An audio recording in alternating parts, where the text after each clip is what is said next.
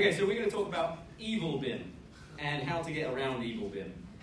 We all know that BIM is used for an incredible amount of things. So many things that I am not going to describe them now, but hopefully you are aware of some of these. But what BIM do we need? What you see on the left is a BIM, what you see on the right is a BIM. But if we produce one when we need the other, we're going to have waste, we're going to have either over or under production, and we're going to have risk and problems in our process. So, Ben Stiller was Derek Zoolander, I should say, was an owner that didn't really get what he wanted. And we call this evil BIM. So what do we need? What do we need for every single project in order to get the right BIM? I will hear you shout, some kind of plan. Whether we call it an execution plan or something else, we need a plan. But where is that BIM execution plan? Those people on projects at the moment, you probably know where it is. It's here, yeah? We keep it either in the bottom drawer, it gathers cobwebs, and we only pull it out when we are in trouble, yeah? When there's a litigation issue, a challenge, a problem. So why is this difficult? Why do we have problems planning?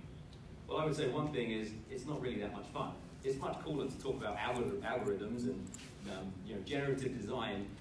It's less cool to talk about standards. And when we do talk about standards, we have many of them.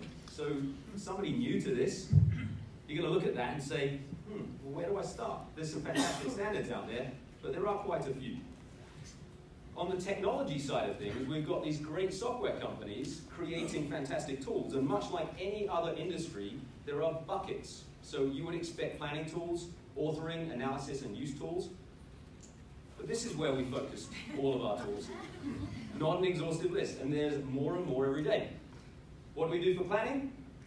We use the traditional tools for planning. So true.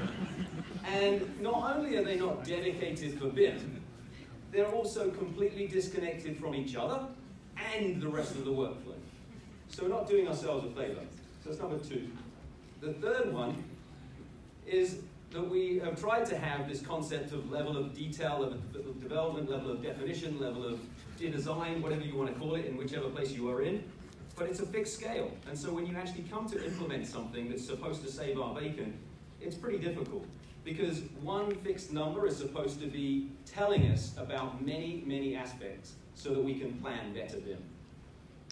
There's also, fourth, is administration. So we're using these disconnected tools, we have to share files, we have to go through that workflow. It's a very, very big challenge and it's a burden. So we end up copying and pasting. Yeah, this is going to save us time.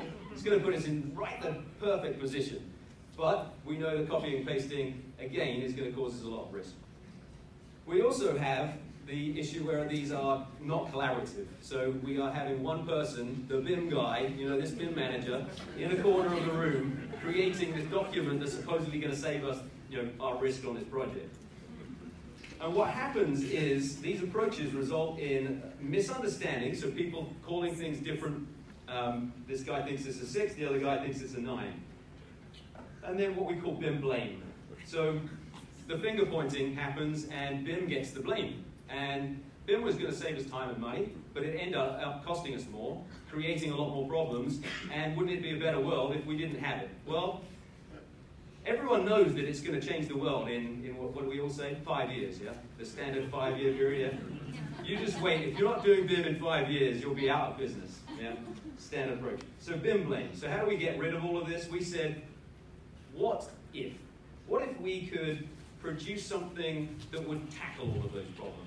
What if we could simplify that process, put it into one tool, integrate it into the rest of the workflow, actually make a standard process valuable, make it lean, and we came up with this concept. We love the tag there, Smart Lean BIM. And the Smart Lean BIM definition is the right BIM at the right time, by the right people for the right reasons. And for the right reasons is really critical, because you could have an owner that says, I want some BIM on my project. You could provide way too much BIM and have an unhappy owner. So let's be able to provide it for the right reasons. So live BIM execution plans, visual BIM scopes, a simple workflow is what we've attacked. And, well, that's a fancy transition. and, and being able to use a very simple, compelling tool to be able to get there. My name's Clive. Thank you, Karen.